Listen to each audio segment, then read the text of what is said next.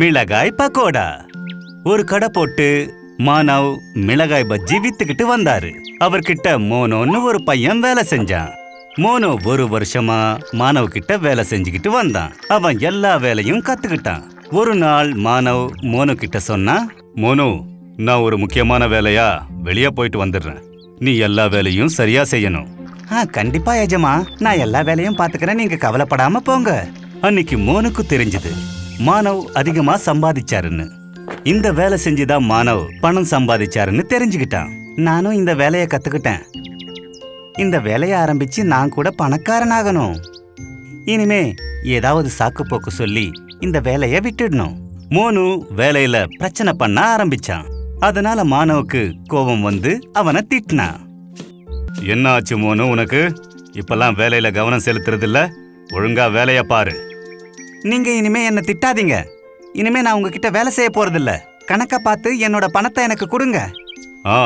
கணக்கு பார்த்துட்டேன். இதோ உன் பணத்தை வாங்கிக்கோ. இந்த வேலையை விட்டா உனக்கு வேற வேலையே தெரியாது. எனக்கு எல்லா வேலையும் தெரியும். இங்க இருக்கிற எல்லா வேலையும் நான் தான் ஒழுங்கா பாத்துக்கிட்டு இருந்தேன். நானும் உங்களை மாதிரி ஒரு மிளகா பஜ்ஜி கடை போடுறேன் பாருங்க. மோனோ, எனக்குன்னு ஒரு பிரத்யேகமான மசாலா வச்சிருக்கேன். அதை நான் பக்கோடா தயாரிக்கிறதுக்கு உபயோகப்படுத்துறேன். அந்த ரகசியத்தை யாருக்கும் சொன்னது கிடையாது. அது மட்டும் இல்லாம யாராலையும் நல்ல பக்கோடா தயாரிக்க முடியாது. அன்னைக்கு ராத்திரி மோனு யோசிக்க ஆரம்பிச்சான். பிரத்யேகமான மசாலா வச்சிருக்கேன்னு சொன்னாரே, அது என்னது? அன்னைக்கு ராத்திரி அவன் மானவ் வீட்டுக்கு போய் ஜன்னல் வழியா பார்த்தான். என்னோட மசாலா ரொம்ப சுவையானது, இத பத்தி யாருக்குமே தெரியாது. இதையெல்லாம் கேட்ட மோனவ் திருட்டுத்தனமா அந்த மசாலாவை திருடினான். அடுத்த நாள் காலையில ஒரு புது கடை போட்டு மிளகா பஜ்ஜி தயாரிக்கிறதுக்கு இந்த மசாலாவை உபயோகிச்சான். ஐயா, என்ன இது? நீ சொன்னதுனால மானவ் கிட்ட பக்கோடா வாங்காம உன் கடைக்கு வந்தேன். உன் கடை பக்கோடா நல்லாவே இல்லையே. ஆமா, நீங்க சொன்னது சரிதான். இந்த பக்கோடா ரொம்ப உப்பா இருக்கு, இதை என்னால சாப்பிட முடியாது. இதையெல்லாம் தன்னுடைய கடையிலிருந்து பாத்துக்கிட்டு இருந்த மானவ் சொன்னா, ஐயோ மோனோ, என்ன இது லூசுத்தனமா இருக்கு. இது மசாலா இல்ல, கருப்பு உப்பு. இது அதிகமா போட்டதுனால உன் பக்கோடாவோட சுவையே போச்சு. என்ன மன்னிச்சிருங்க மாணவன, எனக்கு உங்ககிட்ட மறுபடியும் வேலை கொடுங்க. பாடம்: என்னைக்கும் மத்தவங்களை பார்த்து நாம காப்பி அடிக்க கூடாது. மந்திரமாடும் போலாவும். ஒரு கிராமத்துல போலான்னு ஒரு பையன் வசிச்சுட்டு வந்தான். சின்ன வயசுலயே அவங்க அம்மா அப்பா இறந்து போனதுனால அவன் தனியா வசிச்சுட்டு வந்தான். அவன் எல்லா நேரமும் சிவன் கோயில்லயே இருப்பான். அவனுக்கு யாராவது உதவி செய்ய வந்தா அவன் அதை ஏத்துக்கவே மாட்டான். நான் வேலை செய்யணும்னு ஆசைப்படுறேன், யாராவது எனக்கு வேலை கொடுத்தீங்கன்னா ரொம்ப சந்தோஷமா இருக்கும். ஒரு நாள் ஒரு வியாபாரி அந்த கோவிலுக்கு வந்தாரு. போலாவை பார்த்த உடனே அந்த வியாபாரி கொஞ்சம் பணம் கொடுக்க நினைச்சாரு. இந்த கண்ணா, இந்த பணத்தை வச்சுக்கிட்டு ஏதாவது வேலைய ஆரம்பி. இல்ல, எனக்கு இது வேண்டாம். நீங்க ஏதாவது எனக்கு வேலை கொடுத்தீங்கன்னா போதும். அப்படின்னா நீ எனக்கு ஒரு வேலை செய். நான் கேள்விப்பட்ட விஷயம் என்னன்னா, என் வீட்டுக்கு வெளியே இருக்கிற மரத்து மேல போதம் இருக்கான். அந்த மரத்துக்கடியில ஒரு நாள் நீ தூங்குனா நான் உனக்கு பணம் தரேன். சரிங்க, நான் இன்னைக்கு உங்க வீட்டுக்கு வெளியில இருக்கிற மரத்துக்கு கீழே தூங்குறேன். ராத்திரி போலா மரத்துக்கடியில படுத்துக்கிட்டான். அதுக்கப்புறம் ஹனுமான் சாலிசா படிக்க ஆரம்பிச்சான். அத கேட்டதும் பூதம் பயந்து போச்சு. ஐயோ, இந்த பையன் என்ன இங்கிருந்து ஓட்ட பாக்குறான் போல இருக்கு, அதனாலதான் இவன் மந்திரம் படிக்கிறான். டே குட்டி பையா, என்ன பண்ணிக்கிட்டு இருக்க நீ? இங்க முதல்ல இங்க இருந்து ஓடி போயிடு. இல்ல, நான் இங்க ஒரு முக்கியமான வேலையா வந்திருக்கேன். அந்த வேலை முடியாம நான் இங்க இருந்து போக மாட்டேன். இத பாரு, நான் சொல்றத நல்லா கேளு. முடியாது. ஐயோ குட்டி பையா, தயவு செஞ்சு என்ன இங்க இருந்து ஓட்டாத. அதுக்கு பதிலா நான் உனக்கு ஒரு மாடு தரேன். சரி, நீ இவ்வளவு தூரம் கேட்கறதுனால நான் இங்க இருந்து உன்னை ஓட்ட மாட்டேன். இந்த மாடு வெச்சுக்கோ. விடிஞ்ச உடனே போலா வியாபாரி கிட்ட இருந்து பணத்தை வாங்கிக்கிட்டு கிராமத்துக்கு போயிட்டான். கிராமத்து கோயில்ல அந்த மாட்டையும் கட்டி வச்சான். சிவலிங்கத்துக்கு தண்ணி ஊத்தி வெளியில வந்து மாட்டுக்கு பிரசாதமும் கொடுத்தான். அதோட முதுகுல தடவியும் கொடுத்தான். போலாவோட கை பட்ட உடனே மாடவனுக்கு ஒரு தங்க காசு கொடுத்துச்சு. ஆஹா, இது ஒரு மந்திர மாடா இருக்கும் போல இருக்கு.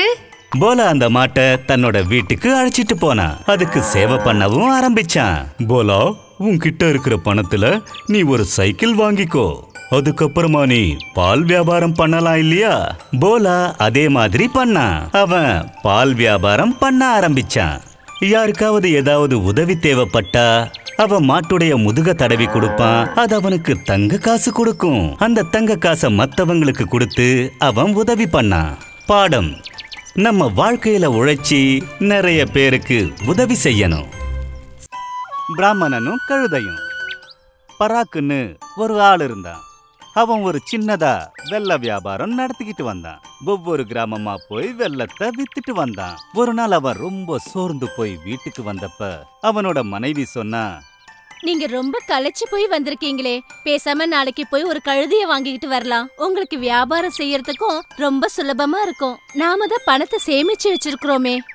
பராக்கும் அவனோட மனைவியும் அடுத்த நாளே கடத்தெருவுல இருந்து ஒரு கழுதைய வாங்கிக்கிட்டு வந்தாங்க. அப்போ 2 பேர் அவங்கள பார்த்து பேசி சிரிக்க ஆரம்பிச்சிட்டாங்க. இங்க பாரு, இந்த முட்டாளுங்கள கழுதைதான் இருக்குல்ல, எப்படி நடந்து போறாங்க பாருங்க. உண்மையாவே முட்டாளுங்க தான். பாத்தீங்களா, நாம மறந்தே போயிட்டோம். வாங்க நம்ம கழுதை மேல உட்காந்துக்கலாம். அவங்க 2 பேரும் கழுதை மேல உட்கார்ந்தாங்க. வர வழியில இன்னொரு கழுதையும் அதனோட எஜமானரும் வந்துகிட்டு இருந்தாங்க. ஐயோ கடவுளே, ஒரு அப்பாவி மிருகத்து மேல இவ்வளவு பாரமா? இது உங்களுக்கு நியாயமா இருக்கா? உங்களோட பாரம் தாங்காம அது இறந்து போயிடும் போல இருக்கே. ஐயோ, அந்த வியாபாரி சரியாதான் சொல்றாரு. நீ உட்கார்ந்து வா, நான் நடந்து வரேன், சரியா? கொஞ்சம் தூரம் போன உடனே ஒரு மரத்துக்கடியில சில பேர் உட்கார்ந்து இருந்தாங்க. அவங்க இவனை பார்த்த உடனே சொன்னாங்க, இவர் ஒரு சரியான பொண்டாட்டி தாசன்பா. ஆமா ஆமா, இவர் பொண்டாட்டிக்கு அடிமையா இருப்பாரு போல இருக்கு. இத கேட்டதும் பராகோட மனைவிக்கு ரொம்ப கஷ்டமா போயிடுச்சு. நீங்க உட்காருங்க, எனக்கு நடந்து வர ஆசையா இருக்கு. மத்தவங்க உங்களை கிண்டல் பண்றத பாத்துக்கிட்டு என்னால சும்மா இருக்க முடியாது. அப்புறம் பராக் கிராமத்துக்கு வந்து சேர்ந்துட்டான். அந்த கிராமத்துல இருக்கிற பெண்கள் அவனை பார்த்து சொன்னாங்க, அடடா, பெரிய அதிசயமான பிறவிதான் இந்த ஆளு. பொண்ண நடக்க வச்சு இவரு மகான் மாதிரி மேல உட்காந்து வந்துகிட்டு இருக்காரு. இவருக்கு கொஞ்சம் கூட வெக்கமே இல்ல. ஆமாக்கா, நீங்க சரியாதான் சொன்னீங்க. நடந்து நடந்து இந்த பொண்ணுக்கு கால ஆணியே வந்திருக்கோம். நீங்க வேணா பாருங்க. அத கேட்டதும் பராக் கீழே இறங்கிட்டான். அவனுக்கு ரொம்ப கஷ்டமா போயிடுச்சு. ஏன் இப்படி ஆயிடுச்சுன்னு யோசிக்கிறான். அடுத்து என்ன பண்றதுன்னு அவனுக்கே புரியல. ஒவ்வொரு வாட்டியும் யாராவது ஏதாவது நம்மள சொல்லிக்கிட்டே இருக்காங்க.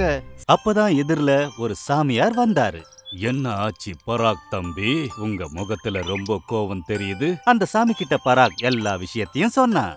ஐயோ கடவுளே, ஊர்ல இருக்கிறவங்க 4 பேரு 4 விதமா பேசதான் செய்வாங்க. இவங்க பேசுறதெல்லாம் நீ கேட்க ஆரம்பிச்சா உன்னோட வாழ்க்கை சோகத்துல தான் முடியும். உன்னோட மனசுக்கு சரின்னு பட்டதை தான் செய்யணும். பராக்குக்கு அந்த சாமியார் சொன்னது நல்லா புரிய வந்தது. அதுக்கப்புறம் பொண்டாட்டியையும் கழுதையையும் அழைச்சிட்டு வீட்டுக்கு சந்தோஷமா போயிட்டான்.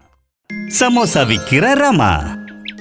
ஒரு கிராமத்துல ஒரு குடும்பம் வாழ்ந்துகிட்டு வந்தது.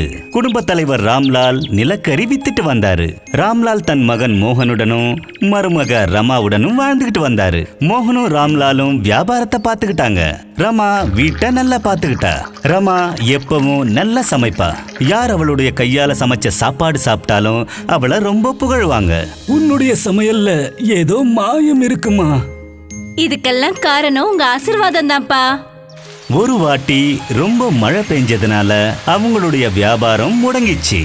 நம்மளுடைய நிலக்கரி மொத்தமும் ஈரமாயிடுச்சேப்பா.